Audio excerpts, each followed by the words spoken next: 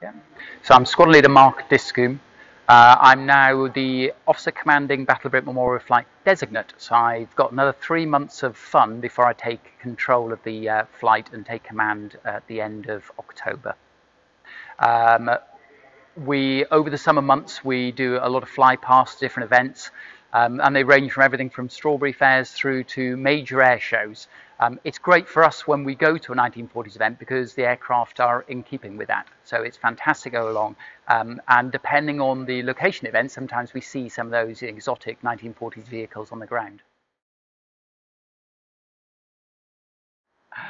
I joined the BBMF at the end of 2014. So 2015 was my first year actually displaying the aircraft.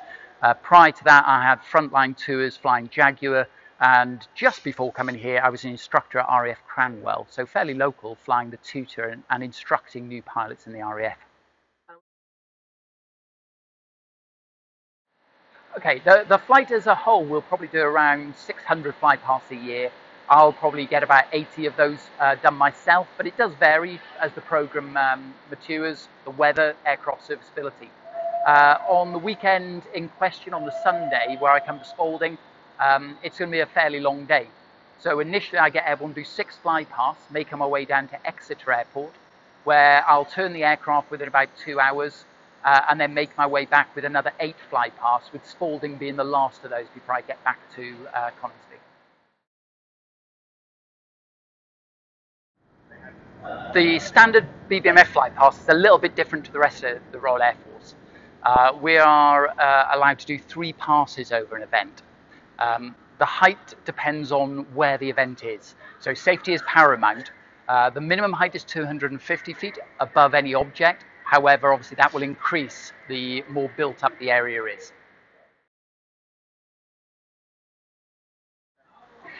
Yeah, I think for my initial trip on the way down to Exeter is about an hour and 15 minutes. And on the trip back, it's going to be more like an hour 45 with more events. That'll be quite challenging depending on the aircraft they give me. The smaller Spitfires have limited range.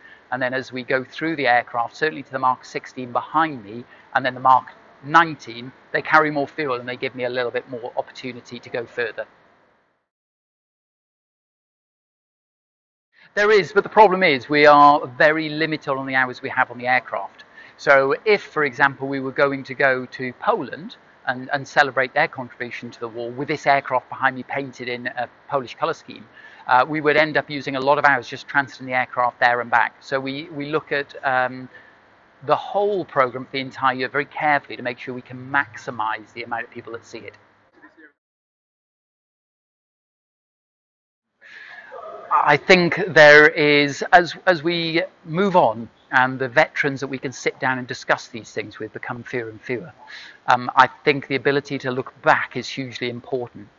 I think also just the aircraft they are, the sound they have, the Merlin engine, there's a melodic note to it when it flies over.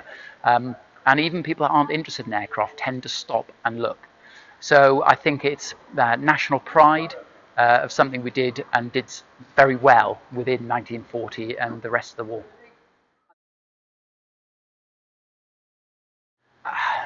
Again, I think it's a bygone era that people can enjoy. It's a good element of being able to party, and the people that lived through those hard times in the war, when they had the opportunity to party, they would. It's a more simple time. And just people, I think, enjoy dressing up and enjoying not just having fun, but also having fun while remembering a good time.